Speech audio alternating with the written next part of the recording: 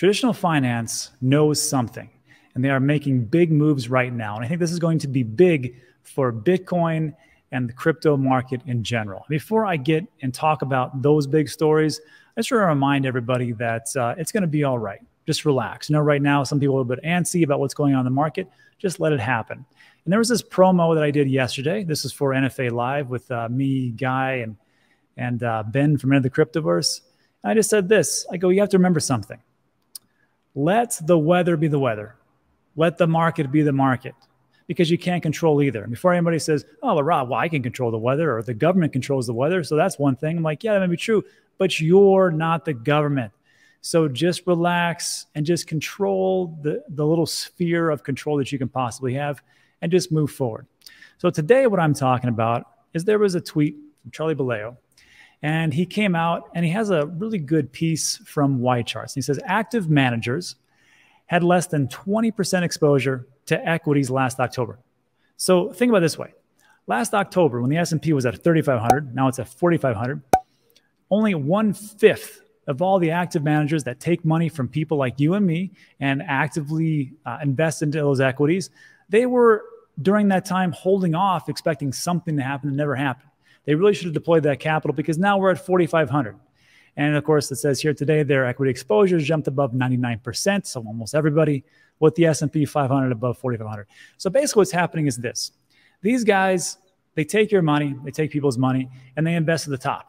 And they'll probably buy, you know, towards the bottom, because they don't know, either they don't know what's going on, or they're just taking those different funds that people are giving them and just collecting massive amount of fees. So for me, when I see stuff like this, that is not what we're used to. Even here in the crypto market, you're probably a better investor than them, and you probably know more than them right now.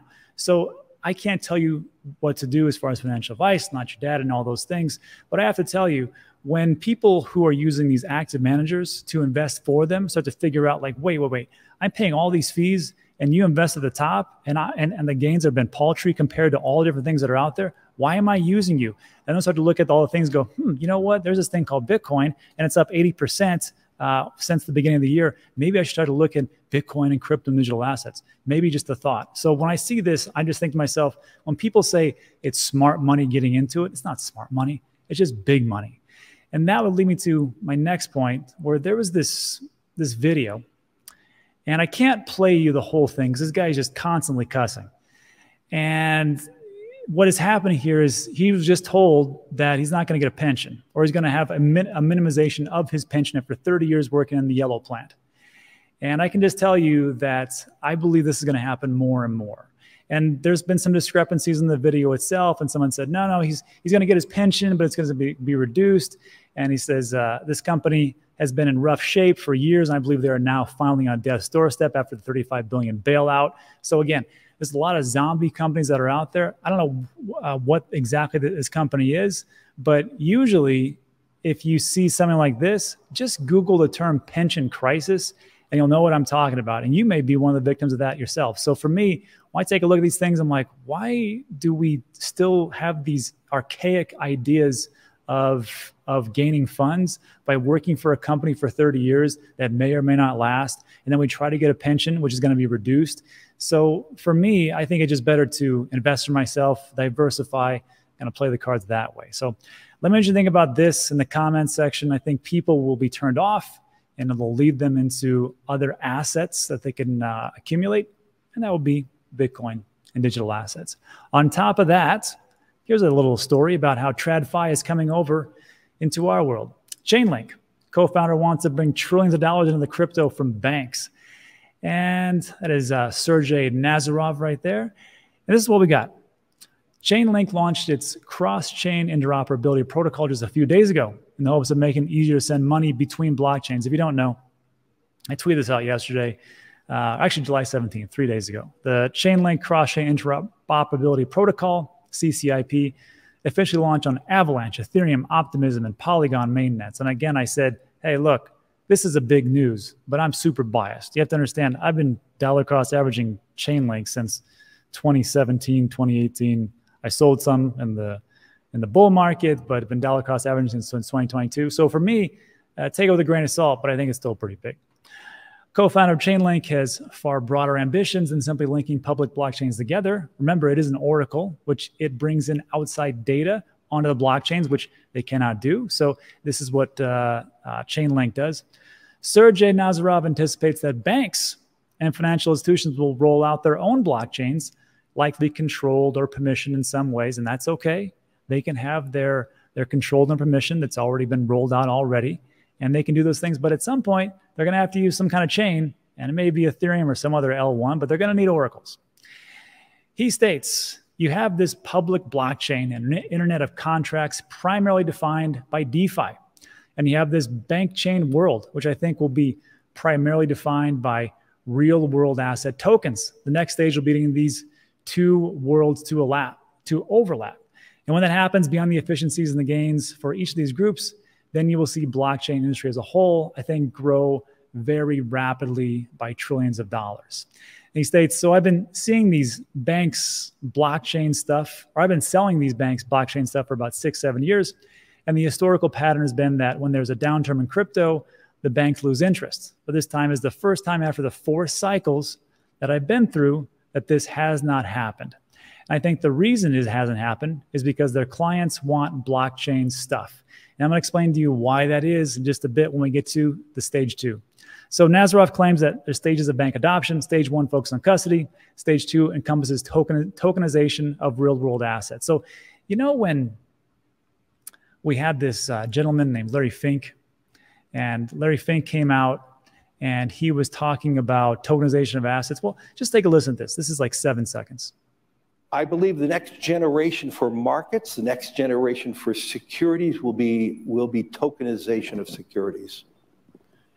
And if we can have that distributed ledger that we know every beneficial owner, every beneficial seller, we all have our code of who's buying, who's selling, instantaneous settlement.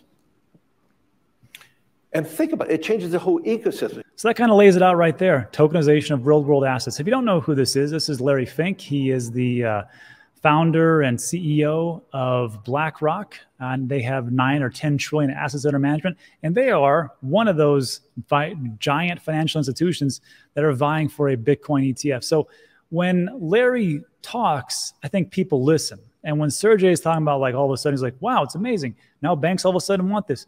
It's because you've got other people in traditional finance going, you know what? We think we know what's good, and there it is. And then also, when Sergey talked about how he says, well, you know, I've been selling these things to banks for years, he ain't lying. So this is from the Chainlink ecosystem.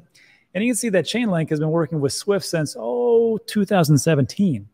And Swift, if you don't know, is a messaging service, which is what allows us to transport funds between banks, which is an archaic and awful system and quite expensive. And then just recently, on September 29, 2022, Swift partners with Chainlink, so it became official, even though they've been working in since 2017. So we can see that there's a lot of positive things going on in a synergy between traditional finance and crypto. And again, I think that's good for Bitcoin digital assets. But to finish up, he states that stage 3 is where Chainlink comes in. This is the development of financial protocols and their proprietary chains, essentially mirroring the contemporary DeFi.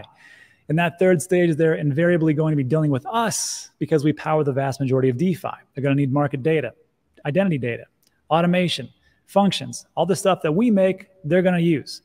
And I know that because I've already said a lot of the designs, and the designs are basically copying the DeFi protocols we already power.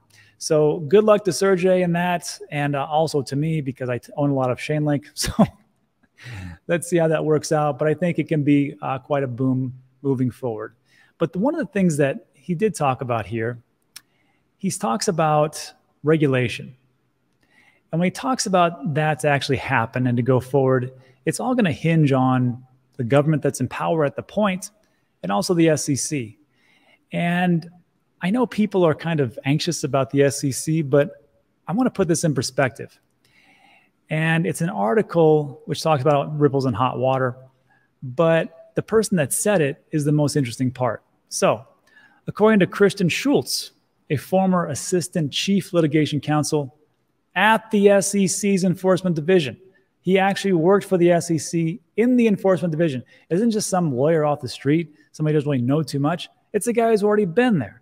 And he states the SEC's case against Ripple has the potential to disrupt the agency's other ongoing legal proceedings, despite being a district court ruling. He states there's no way to look at that Ripple decision as anything but a win for the crypto industry. XRP is not a security, and the companies and executives' transactions in XRP on the secondary market do not violate those laws. Although other federal district judges are not obligated to follow Torres' ruling, the opinion should still hold weight. That being said, it is a thoughtful decision from a well-respected jurist that other judges will find persuasive, and it could spell problems for the SEC and other pending litigation, such as Coinbase, particularly those that are focused primarily on secondary market activity. So we're talking about regulation. I personally think Gary's days are numbered.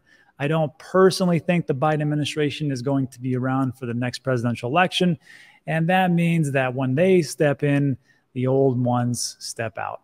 Anyhow, let me know what you think about that in the comment section. And then before we get too bullish, because let's not get over our skis, you're going to see articles like this. Take it with a grain of salt. This is Jesse Pollack.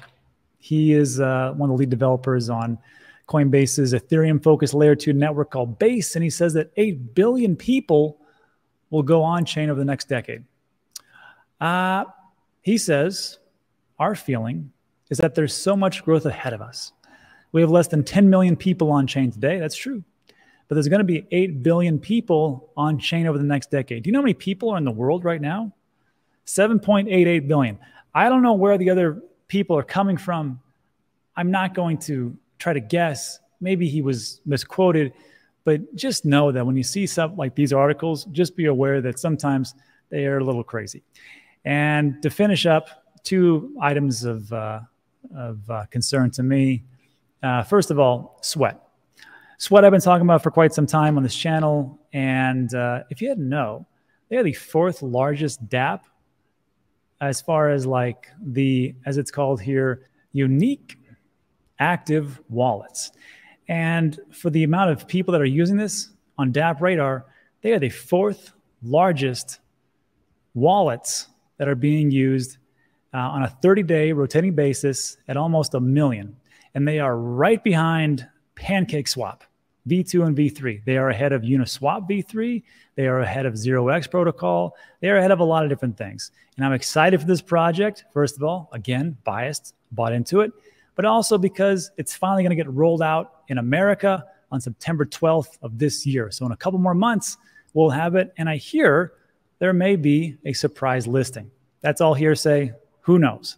So on top of that, also know that as of this month, it is now becoming deflationary. And there's a couple other surprises that are coming out. So we'll cover that later in another video, maybe on this channel or the secondary channel, Dan Degen. And then also, I interviewed Ken Oling, the CEO of Meld.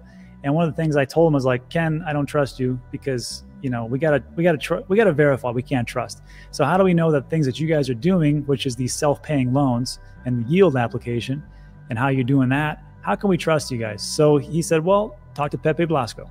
So I had Pepe, who is the Meld CTO. He runs us how to take a look at Meld, which sits on top of Cardano and Avalanche chains, so you can verify and not trust. I will put that video out hopefully this weekend. And that is it for today. So look, if you like today's video, give it a thumbs up. Consider subscribing. Everything we talk about is time sensitive. So thank you so much for stopping by. I do appreciate you, and I'll see you on the next one.